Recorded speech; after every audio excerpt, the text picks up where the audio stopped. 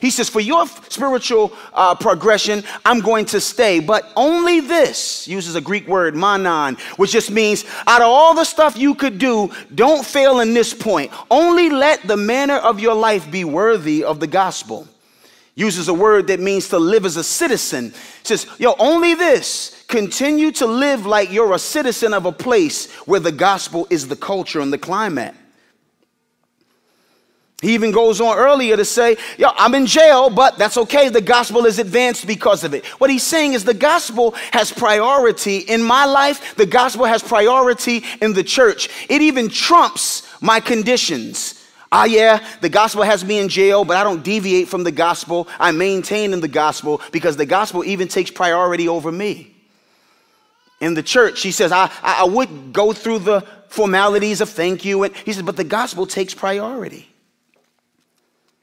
He did this in Galatians where things were so bad. He says, let me just go straight to it. Who bewitched you? Who got you off the gospel path?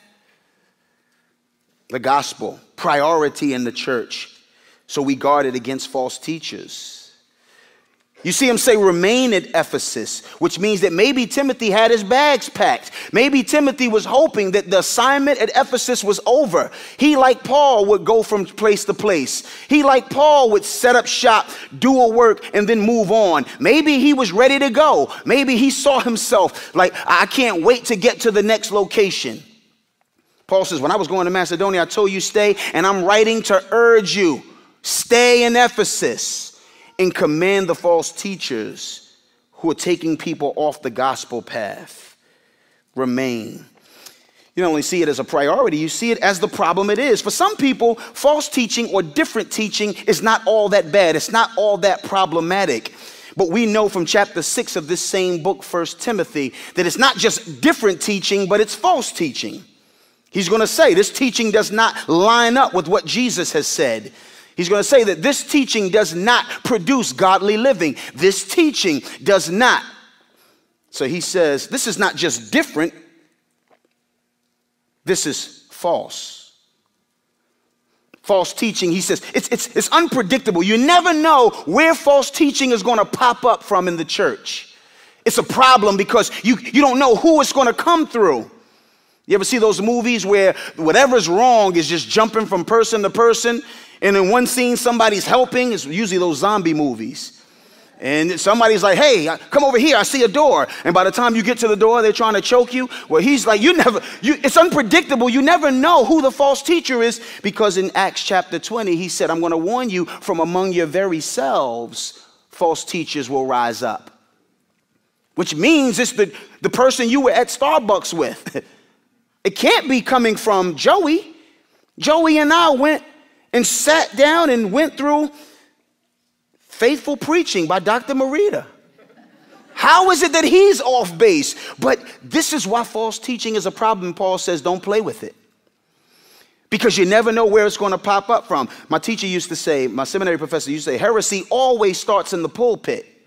You don't know where it's going to come from, who it's going to come from. But it always starts from the pulpit. We don't listen to average Joes.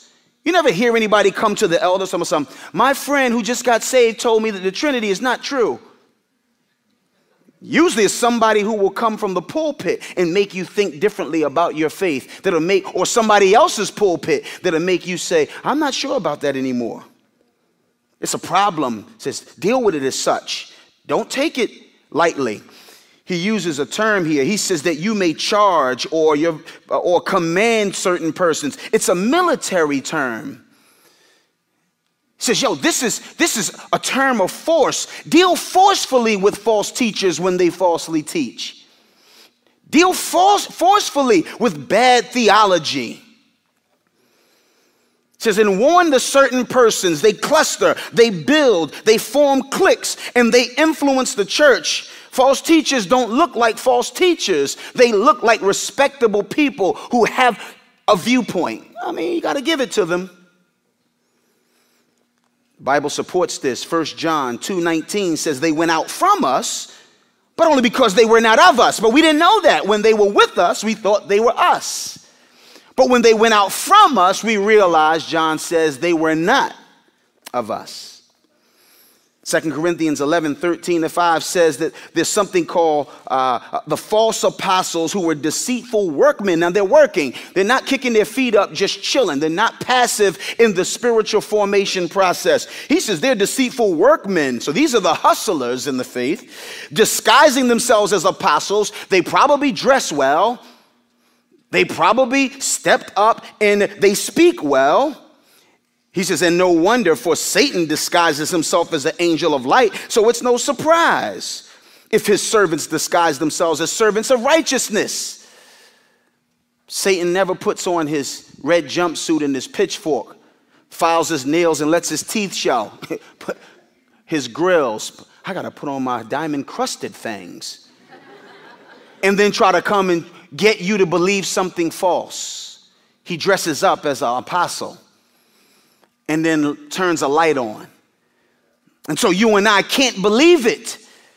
He says, this is why you can't mess with false teaching when you identify it as such, because it looks impressive to the person who's not discerning and doesn't know the truth.